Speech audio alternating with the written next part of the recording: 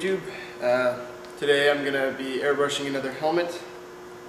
Sorry if I don't sound enthusiastic. I have one of those special hangovers that makes me question every decision I've ever made.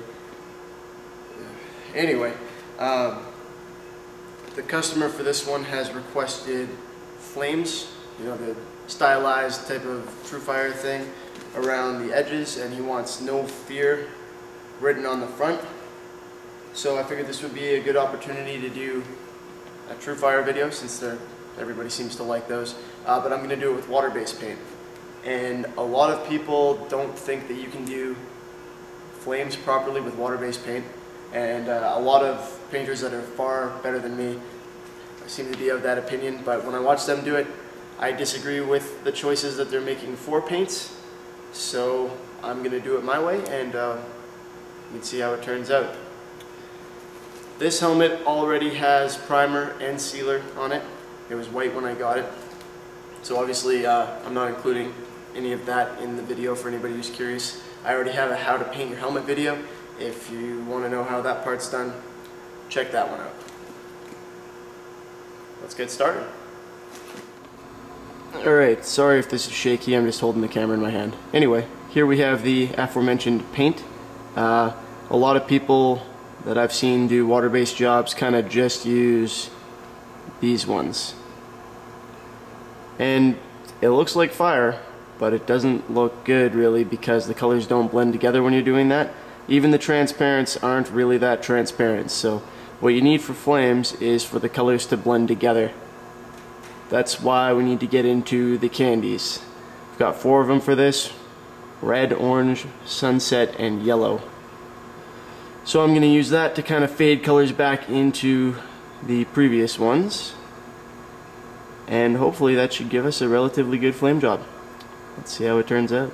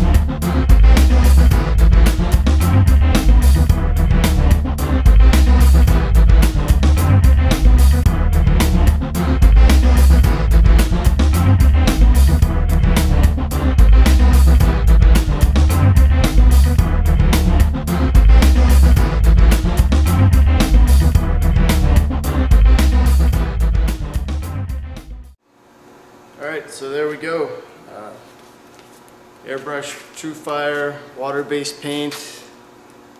I think it looks pretty good. We got the no fear on there like the customer wanted. So hopefully that was relatively informative. I'm gonna go throw some clear coat on this and then go back to bed, and I will show you the finished product when it's ready. Alright, so here it is with the clear coat on it. Looks pretty good. It's got some orange peel in it still, but I'll have to polish it out before I give it to the customer. So I think I'll probably make another video when I do that about how to polish. Might as well, right? How to polish out your clear coat. Got obviously the high gloss finish on the outside because that's the most durable and the nicest in general, I think. But on the bottom of the visor here I went with a matte finish so that the guy doesn't get reflection in his eyes, or not reflection, glare I guess, in his eyes when he's trying to snowboard. And that's about it.